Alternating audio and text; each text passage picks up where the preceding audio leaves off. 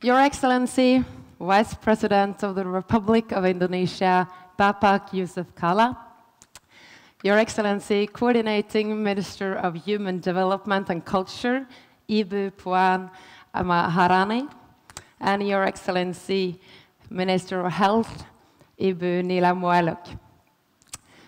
Colleagues and friends, good morning. We are all here to talk about food, to solve great challenges, but most importantly, to grasp opportunities. When I was finalizing this speech last night, it struck me that our hotel is called Shangri-La. Shangri-La. According to the myth, Shangri-La is a beautiful place, a paradise on earth. So I got thinking, imagine the Shangri-La for food. A place where healthy, sustainable, and delicious food is accessible and affordable for everyone, everywhere. Now, imagine that together we had the power to make that vision real. Today, we do. But we have a long way to go. Right now, our food system is failing, both us and the planet.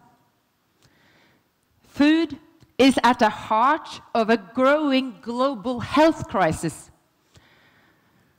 If we include those getting too little, too much, or the wrong types of food, around half the world's population is malnourished. And unhealthy diets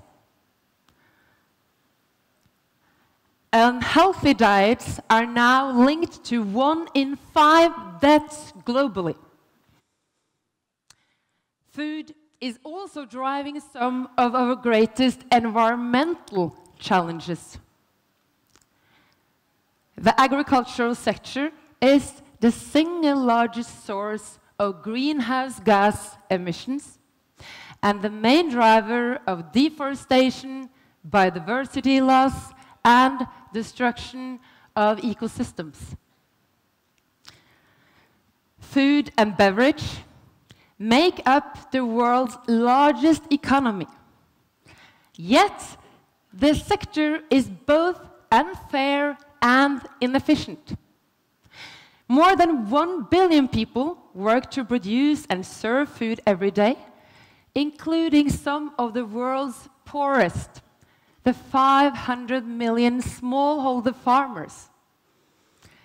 At the same time, one third of everything we produce is either lost or wasted.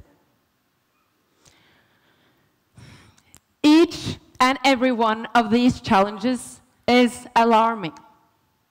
But as they are heavily interlinked, they are also compounding each other. We got a stark reminder of this last month. The United Nations released a report showing that after more than a decade of steady decline, world hunger is once again on the rise, due mainly to conflict and climate change. And with the agriculture as the main climate emitter, increased food production is likely to further threaten food insecurity. It's a vicious cycle. But just as we are starting to understand the full complexity of food, we are also beginning to uncover the many synergies. A growing number of scientists agree that a plant-based food from sustainable production systems is better for both people and planet. Of course, there will be regional variation and trade-offs, but there is robust scientific evidence showing that such diets can not only mitigate health and environmental problems, but even prevent them. On top of this, it could also boost the economy. According to the Business and Sustainable Development Commission, a food system that is healthy, fair, sustainable, and inclusive could create hundreds of millions of jobs and generate more than $2 trillion in new economic value by 2030. So, what will it take to get us there? We need more integrated knowledge on the links between food, planet, and health, and clear science-based targets for the Shangri-La for food. We need bold politicians collaborating across ministries to develop comprehensive policies linking food production and consumption. We need private sector, from the multinationals to local entrepreneurs, to create new products, services, and sustainable business models. We need chefs to think up tasty dishes, making the right food irresistible. And civil society needs to hold us all accountable for our words and action.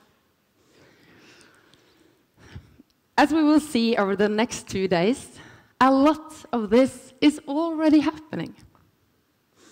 But to help turn all these great efforts and individual champions into one game-changing movement, we must come together and work together.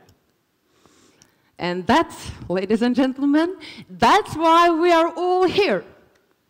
Because it brings together leaders from all over the world, from every sector, and with diverse backgrounds.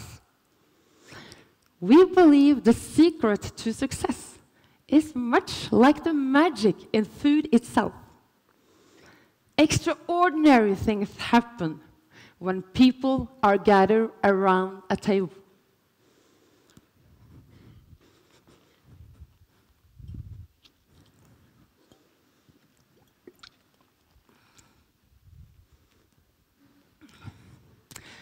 From the start, the Indonesian Minister of Health, Her Excellency Ibu Nila Muluk, has played a vital role in shaping the EAT agenda. She has been stressing the importance of linking global problems to local solutions. Her bold vision was to see an EAT forum happen in every continent, and took the lead in hosting the first Asia-Pacific Food Forum in Jakarta.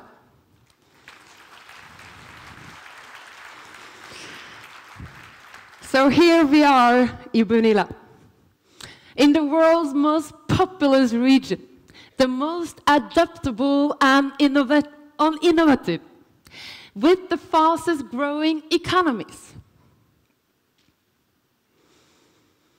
What happens here will play a decisive role not only for shaping the future of this region, but in defining the course for the entire planet.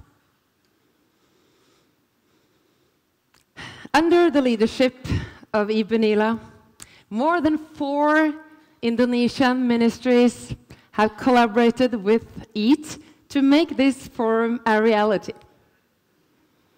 And as delegates, you have come from across the globe heeding the call for action. the policymakers and the innovators, the scientists and the activists, the business leaders, the farmers and the chefs. The next 2 days represent a unique opportunity to shift food from being a cause of global challenges to becoming a cure to tackle them. So back to where we started, where we are at Shangri-La. In Shangri-La, food is not about shocking facts and staggering statistics. It's about smells, flavors, and colorful, vibrant cultures. It's about families, memories, and moments spent together.